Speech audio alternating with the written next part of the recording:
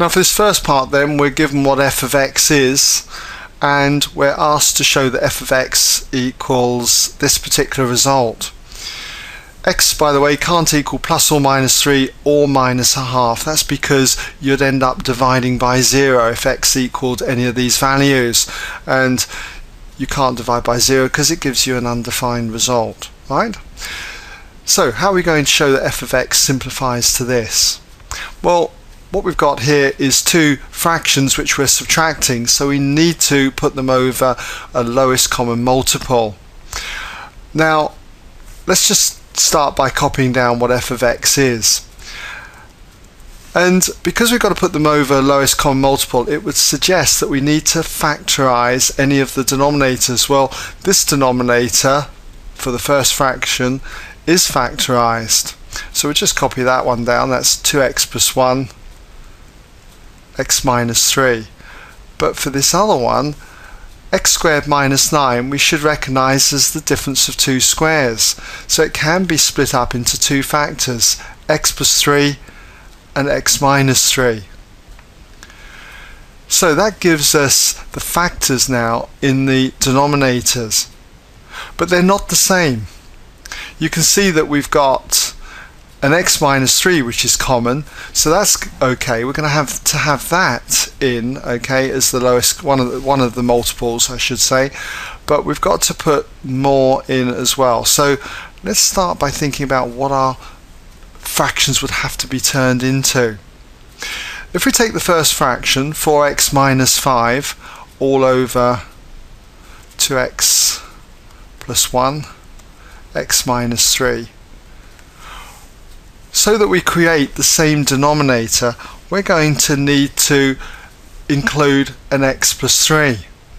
So if I was to multiply top and bottom by x plus 3, it's as if we're multiplying this fraction by 1, so it won't change the value of it, just the appearance of it. Then we've got the minus here. We'll take the next fraction, 2x over x plus 3 x minus 3, but for this to share the same denominator as this, 2x plus 1 x minus 3 x plus 3, you can see that we're missing the 2x plus 1, so I can multiply top and bottom here by 2x plus 1, so it's like multiplying by 1 again, so it's not going to alter the value but just the appearance of the fraction.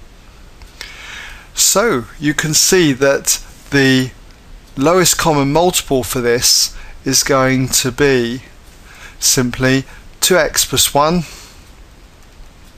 x minus 3 and x plus 3. So there's our common denominator. So on the top here we would just have 4x minus 5 multiplied by x plus 3, alright, minus, and then 2x multiplied by the 2x plus 1. Now with practice, I must admit I wouldn't have done this line as such. I would have gone from here straight down to here, but I leave it up to you. It's just obviously just to show you how we go basically from this stage right the way down to this stage. Now all that's left to be done is just simply to expand the top out. Don't expand the bottom out, alright, so we just leave the bottom still as it is, 2x plus 1 x minus 3 and x plus 3, but you've got to expand out the top. Well, if you expand out the top and simplify, you're going to get 4x squared, so I'll put that down, 4x squared, and then you get 12x minus 5x, and then minus 5 times 3 is minus 15, and on this stretch here you get minus 4x squared, and then minus 2x times the plus 1 is minus 2x. So we'll just come down here, should be able to fit it in, therefore f of x equals, so if you clean up the top here, those two 4x squareds cancel out, and 12x minus 5x minus another 2x leaves you with 5x. Okay, so let's just put 5x there, and then you're left with minus 15 as well. So 5x minus 15 on the top, all over the factors 2x plus 1 multiplied by x minus 3, x plus 3.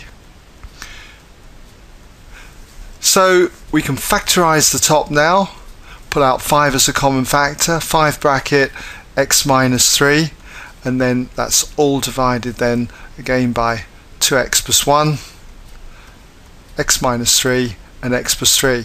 And you can see that's the reason why we don't expand the bottom, okay? Because what happens now is we can see that we can cancel out the common factor of x minus 3 with that one in there.